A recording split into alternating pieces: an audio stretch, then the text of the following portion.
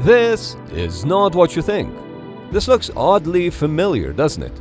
What you're looking at is used to generate electricity, but if you've never seen it move up and down or left and right like this, I'm not surprised. But how does this device generate power?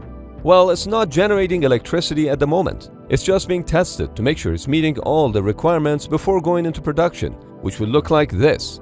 Some wind turbine blades are up to 300 feet long, and all these different types of fatigue testing are performed to determine whether the blade is able to withstand the strains of operating in windy conditions for 20 years.